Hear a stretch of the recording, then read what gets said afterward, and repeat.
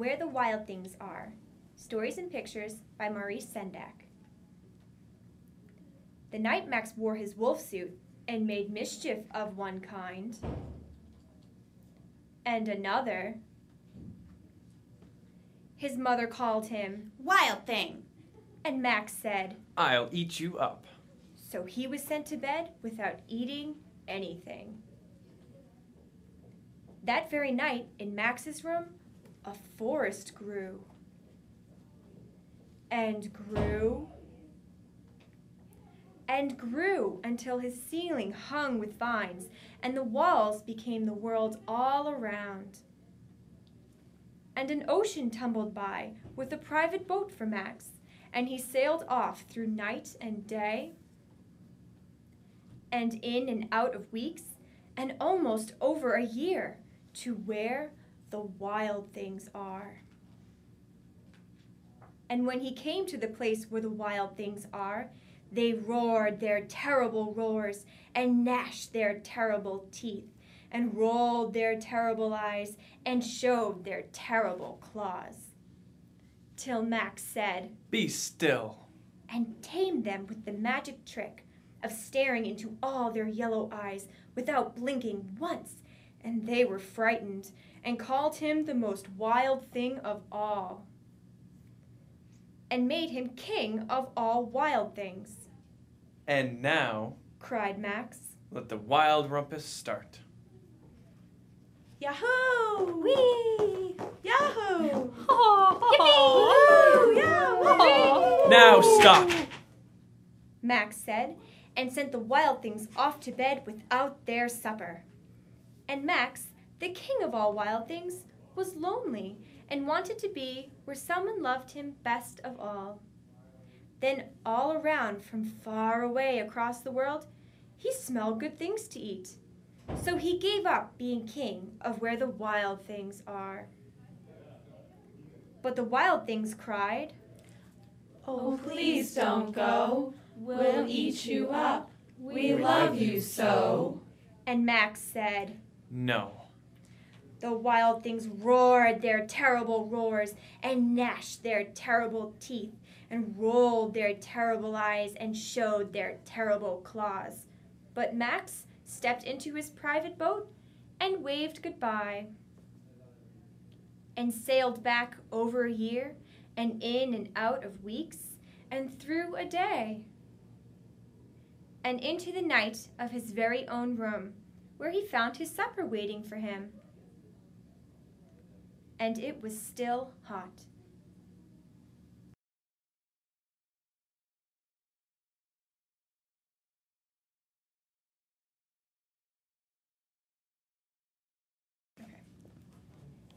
Alexander and the Terrible, Horrible, No Good, Very Bad Day by Judith Forst.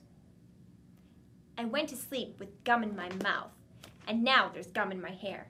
And when I got out of bed this morning, I tripped on the skateboard. And by mistake, I dropped my sweater in the sink while the water was running. And I could tell it was going to be a terrible, horrible, no good, very bad day. At breakfast, Anthony found, Yes, a Corvette Stingray car kit. in his breakfast cereal box, and Nick found, Awesome, a junior undercover agent code ray. in his breakfast cereal box. But in my breakfast cereal box, all I found was breakfast cereal. I think I'll move to Australia. In the carpool, Mrs. Gibson let Becky have a seat by the window. Audrey and Elliot got seats by the window, too. Yes! Woohoo! I said I was being scrunched. I said I was being smushed. I said if I don't get a seat by the window, I am going to be car sick. No one even answered. I could tell it was going to be a terrible, horrible, no good, very bad day. At school, Mrs. Dickens liked Paul's picture of the sailboat better than my picture of the invisible castle. Now, Alexander, what is that supposed to be? But there's a moat. At singing time, she said I sang too la la loud. At counting time, she said I left out 16. 14, 15, 17. Who needs 16? I could tell it was going to be a terrible, horrible, no good, very bad day. I could tell because Paul said I wasn't his best friend anymore. He said, Philip Parker is my best friend. And I'm his next best friend. and that I was only his third best friend. I hope you sit on a tack, I said to Paul.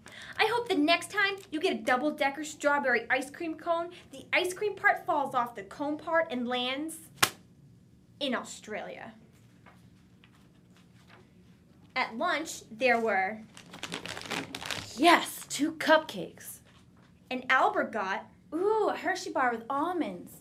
and Paul's mother gave him, Jelly roll with coconut sprinkles on top. guess whose mother forgot to put in dessert? It was a terrible, horrible, no good, very bad day. That's what it was, because after school, my mom took us all to the dentist. And Dr. Fields found Uh-oh, Alexander. You have a cavity. just in me. Come back next week, and I'll fix it. Next week, I said, I'm going to Australia. On the way downstairs, the elevator door closed on my foot. And while we were waiting for my mom to go get the car, Anthony made me fall where it was muddy. And then when I started crying because of the mud, Nick said, You're such a crybaby, Alexander. while I was punching Nick for saying crybaby, Why'd you punch me? my mom came back with the car and scolded me for being muddy and fighting. Get in the car, now. I am having a terrible, horrible, no good, very bad day, I told everybody. No one even answered. So then we went to the shoe store to buy some sneakers. Anthony chose, All right, white ones with blue stripes. Nick chose, Look what I got. Red ones with white stripes. I chose blue ones with red stripes. But the shoe man said, we're all sold out. They made me buy plain old white ones, but they can't make me wear them. When we picked up my dad at his office, he said, Don't play with the copying machine. but I forgot. He also said, Watch out for the books on the desk. and I was careful, as I could be, except for my elbow. He also said, Don't fool around with the phone. but I think I called Australia. Please don't pick me up anymore. It was a terrible, horrible, no good, very bad day. There were lima beans for dinner, and I hate limas. There was kissing on TV, and I hate kissing.